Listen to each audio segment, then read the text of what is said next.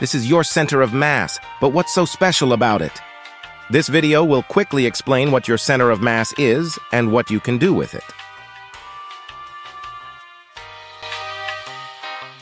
Your center of mass.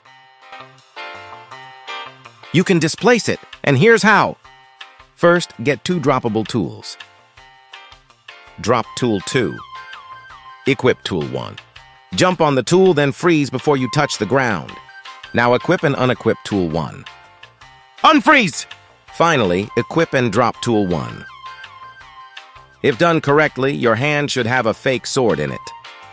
Now you can break Roblox's physics. Yippee!